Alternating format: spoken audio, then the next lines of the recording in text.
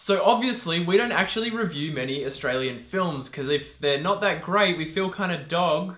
What? Oh my god, no. Bailey, that was the worst pun you've ever done. Oh, fuck's sake, that was terrible.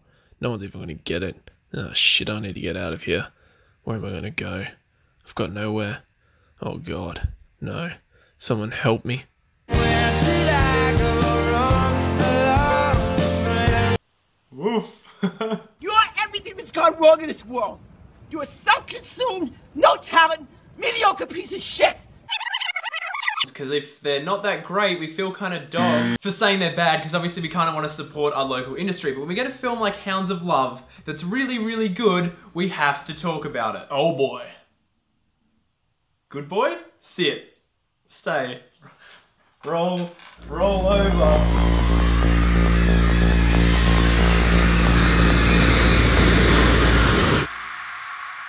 So Hounds of Love is written and directed by Ben Young, who's a filmmaker who went to the same university we did, and we've been at a few events he has been at. And Yeah, he hosted a screening that we showed one of our films at once. That was kind of cool. He's an absolute lad of a guy, Yeah. and you know, he has done a fantastic job with this film. And now essentially we follow two kind of serial killers in the late 80s in Perth, Western Australia. It's where we are. Our hometown. And it's based loosely on true events. It's not actually a true story, but it's based quite loosely upon them. These two killers kind of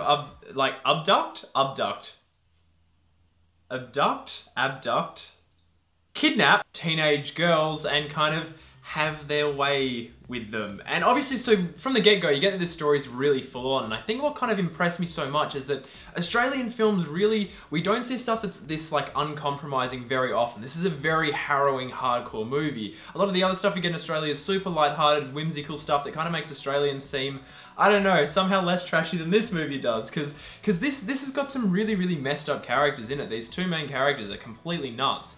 But I think what this movie does is it's kind of, it's so like targeted, you know what I mean? Like the direction and the writing is so precise. It goes out and says exactly what it needs to do. It gives all the characters enough kind of background that you can kind of, because you're not just with this kidnapped girl the whole time, because there's one that we follow in this story. We're not just with her the whole time, we spend a lot of time with them, and there's such, like, Ben does such a good job of kind of supporting them and making us kind of really intrigued by them at least. Now, performance-wise, the trio here are absolutely incredible. Emma Booth, Stephen Curry, and Ashleigh Cummings deliver such incredible and powerful performances. Obviously, Ben Young has worked quite closely with them, but at the same time, it looks as though he's given them a lot of room for them to create their own characters on screen and really kind of work as actors to give them a whole history and a background so they really come to life on screen. Emma Booth, for me, was my favourite out of the three of them. She was outstanding. Phenomenal. Like, there was so much going on behind the scenes. And she had to say so little to put it across. Yeah, and just the intricacy of her performance was incredible to watch and so engaging. Stephen Curry was creepy. He was freaky. He doesn't do characters like this very often. Not at all. It's a lot more comedic. Exactly. So it was so good to see him really put forward such a great performance. And it really worked. And Ashleigh Cummings is an up-and-coming young actress, and she's fantastic. She's got a hell of a career ahead of her. If she can deliver a performance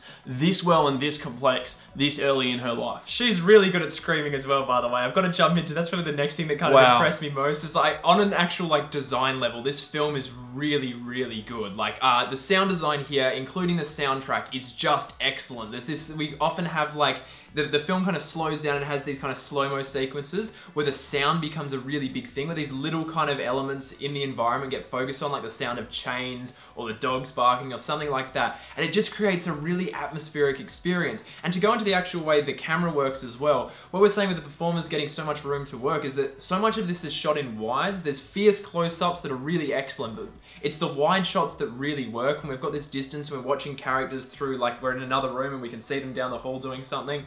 And that's just like really, really restrained filmmaking that I really dig. And you can see that Ben Young has grown up in Perth as well. I mean, like, Perth has got this really kind of 80s home feel to it. Like, even now in 2017, a lot of the homes haven't really changed for over 30 years, and he's managed to really lock into that. He's found locations that work and settings that really work. He's cast incredibly well as well, so everything fits to that aesthetic and just adds to the overall consistent tone. And for me, I've got to liken this film to Snowtown. I know a lot of people have. Justin Kurtzell delivered Snowtown, which is about an Adelaide serial killer a few years back. That film haunted me, and this film's done the exact same thing, and it's just so good to see such a great Australian film. As much as it is about a very harsh topic, It's so good to see. And the thing is, while it is this super hardcore film, it was still really enjoyable for us as people who love cinema, just seeing this good cinema being put forth, and good cinema in Australia where it's not whimsical and it's just real, it's focused, and it just